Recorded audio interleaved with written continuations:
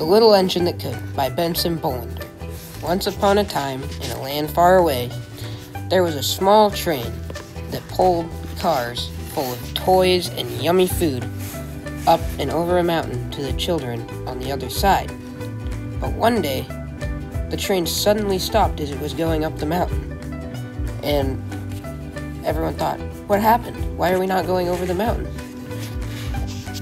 And they got out and discovered that the engine had broken down and derailed. So the clown hopped out and tried to help by waving down a big train. And he said, I pull big freight cars full of logs. I am too important to pull you over the mountain.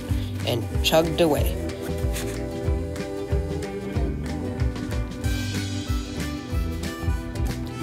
Then the clown saw a small engine coming, and he waved him down.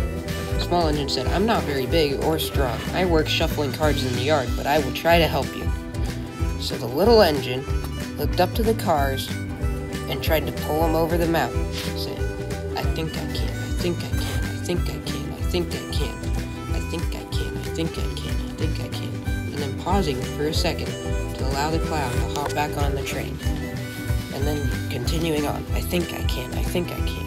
And then rolling down the other side, I knew I could, I knew I could, I knew I could. And as she pulled around the bend to leave the toys for the little kids, they were all so happy. The end.